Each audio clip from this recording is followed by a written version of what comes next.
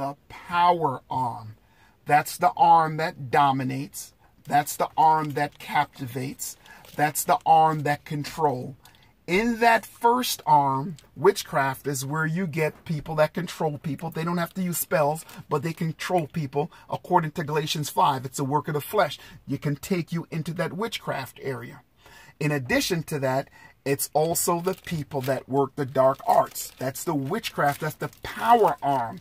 That's the arm that Satan used to control people. It's the same three things that was used in the garden against Eve. If you delineate it and look at it closely, it's that same three temptation. And it's the same three temptation that Jesus dealt with in the New Testament when he overcame the devil. It's the same three: witchcraft, divination, and sorcery. And I'll explain clearly again. Witchcraft is the power arm. That's the arm that dominates. That's the arm that captivates. That's the arm that controls. That's the arm that manipulates.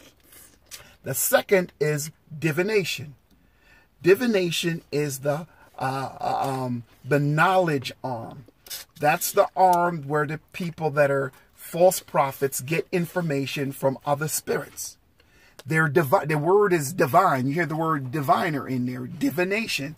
That's the arm that seek knowledge. That's the arm that seek esoteric knowledge. The word esoteric means secret knowledge. Eve wanted knowledge that God didn't give her. That's the witchcraft knowledge. So that arm is the arm that has everything to do with your psychics, your people that communicate with the dead, your people that are mediums. All that is under the arm of divination, which means to divine. It means to get knowledge. So the first arm, witchcraft, is the power arm. The second is divination, which is the knowledge arm. And the third arm is what's responsible for most of the violence. And my God, I'm hearing God now. This will help you as you deal with the gang members. I'll tell you what spirits are in them. So the third arm is sorcery. Sorcery has to do with anything that creates a physical contact. Meaning, if somebody pray over a ring and bring it to a witch doctor, and the witch doctor tell you to put this ring on this woman and you'll marry her, that is sorcery. That's a physical thing that creates a physical contact. Just like in the book of Joshua, that accursed thing that Achan took created a physical contact. That's a form of sorcery. Sorcery also encompasses music. I'm going to get back to that in a second, and that's going to blow your mind. But anything that creates a physical contact is sorcery. And sorcery is basically the catalyst for the violence you see in the streets, and I'll explain it. Sorcery also works in music. When the witch doctors wanted their spirits to come give them information, when they wanted their spirits to divine for them, so in order for the spirits to divine for them through divination, they had to conjure the spirit up through sorcery. Sorcery brought in the divination, and I'll explain it. They started with the music. This is why they would beat the drums. The music invited the spirits out. If you go to the book of Revelation, it tells you about spirits that come up or spirits that have not come up. And there's biblical evidence that there's spirits that are not released until they are summoned by people on the earth. So that arm, sorcery, is related to music. And the music is the thing that gets in the heads of these kids. This is why there's a genre of music out of Chicago called drill music. I did an interview with a young man before in my professional capacity. And the young man says to me, Milt, we're not killers. But when we need to go and do a drill is when they go either rob, shoot, or kill somebody. He said, when we need to do a drill, we smoke the weed and we play the music. So the music takes them to a place where they are taken over and they do things that they will not normally do. That's sorcery. Now, that sorcery arm is not just music. Sorcery is also drugs. Remember I said physical contact? Drugs is a form of sorcery. In fact, the word pharmakia and sorcery and drugs are the same word. It's pharmakia in the Greek. It's the same word that we get the word pharmacy from, or drugs. That is the same word as sorcery. So you see how this thing ties together. The kid has said they have to use drugs and play the music. Two forms of sorcery in order to go kill another black man. In order to go take another life. They had to use two forms of sorcery. Play the music and take the intoxicants, whether it's marijuana or alcohol. So you see how sorcery works. Sorcery has to do with the physical contact, which includes cursed objects, which includes music, and which includes drugs. And the natural progression of rebellion is to go into one of those three areas. And a clear historical evidence of that, you remember the hippie generation? They're all rebellious against their parents, right? That's a historic fact. What did they do? Drugs. That was the generation that did drugs like no other, because that's the natural progression, or in this case, the natural digression. And what else did they do other than the drugs? They started this almost spiritual music. Music, yeah.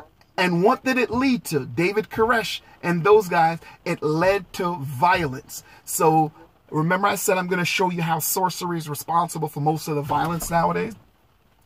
I've cast out spirits out of young men that said they came in through hip-hop. Hip-hop and rap music are actually different. Rap is a style.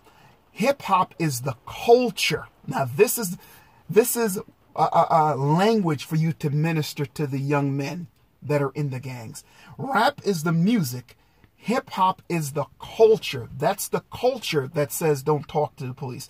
That's the culture that says if someone disrespects you, you kill them. That's the culture that says rob. That's the culture that says steal. That's the culture that says kill. You hear the three? Steal, kill, and then obviously destroy.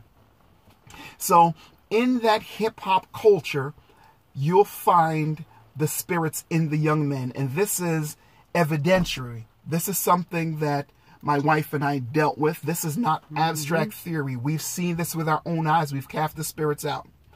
Nearly 100% of the young men that you are now going to minister to, the chief spirit in their life will be rejection. Rejection will be the catalyst for every other spirit in their life. It's going to be almost always the case. Because when a child is rejected, what happens next is you have rejection from the parents. You have now self-rejection, where they reject themselves. This is why they hate themselves, want to hurt themselves, and do destructive things. You have rejection of parents. You have rejection of authority. This is why they don't get along with the law. And then ultimately you have rejection of God. So you have the parents rejecting the child, then the child rejects themselves, and then the child rejects the parents, then the child rejects authority, and then the child rejects God. So rejection will be in nearly every one of those young men that you deal with. And rejection is a doorkeeper. Rejection opens the door, and these that I'm going to name are the spirits in the young men that cause them to kill another black man. And I've dealt with them. I've seen them face to face. I've seen what they look like in people's faces. They don't like me, and I don't like them. The spirits are violence, viciousness, brutality, hatred, and murder. You'll find them in almost all of the young men that are in gangs, because in order for them to kill, those spirits have to be in place. And obviously as well, you'll find the spirit of murder. And the spirit of murder don't come in them because they have killed somebody. It comes in them to make them kill somebody. This is why Christians have in them, some Christians in churches have the spirit of adultery in them, yet they have not committed adultery. They have it, and the spirit in them forces them to commit adultery. And how can that be true? Very simple. The spirit of suicide don't come in after you're dead. It comes in to make you kill yourself.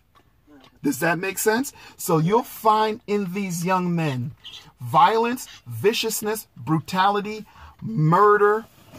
Rage is also one of them. But violence, viciousness, brutality, and murder will almost always be in them. And I've dealt with some of them personally.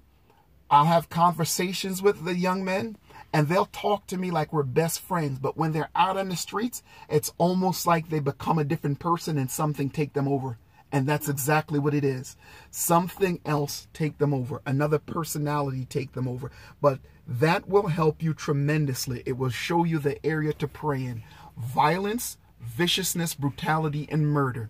And most of the time, it coming through rejection or a form of sorcery. But more likely than not, it's going to be rejection, because you'll find that the young men come from homes generally where they're not loved, or there's no father in the home. And when there's no father in the home, then the child feel rejected. Why don't I have a dad? What did I do to make dad leave? Was it me? So the kids start asking themselves this question, and after a while, the spirits start whispering those questions in their ears, and before you know it, they start accepting what they hear, and then they transition. And this is how our young men, this is how our sons can kill each other, because they're influenced by